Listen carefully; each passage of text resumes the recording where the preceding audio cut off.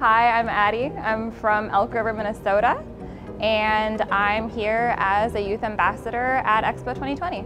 My name is Jesus Fernandez. I'm from Long Beach, California. Hi, my name is Salsabila Nur Hidayat, or just Salsa. But I was born in Alabama and I've been living in Tennessee for the past almost 15 years now. Hello, my name is Che Van Dyke from the Big Sky State of Montana.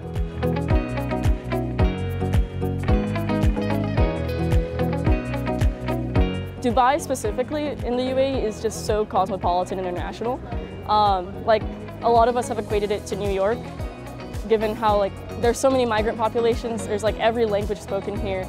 So I think other people, when they think of the Middle East, they might paint it with a very broad stroke of it's very homogenous, they don't speak English, or they don't know much about the US. And in some areas that might be a fair assumption, but here in Dubai especially,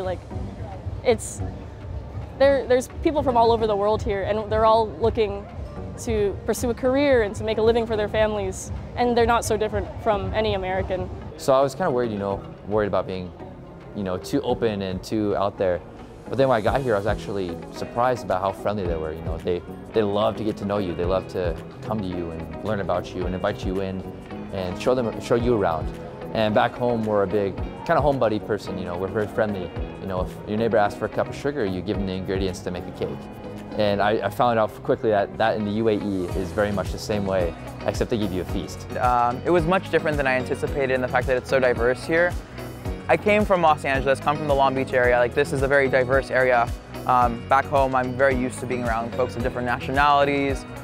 Here, it's the same exact thing. I don't think I saw a single difference between the two. It reminds me a lot of home, to be quite frank. There are people from all over the world here. This is home base for people from so many different countries on a daily basis, not just at Expo, but just generally in the city of Dubai. I hear so many languages. And so if you're looking for a really diverse place where you'll definitely be able to fit in, Dubai and the UAE is it.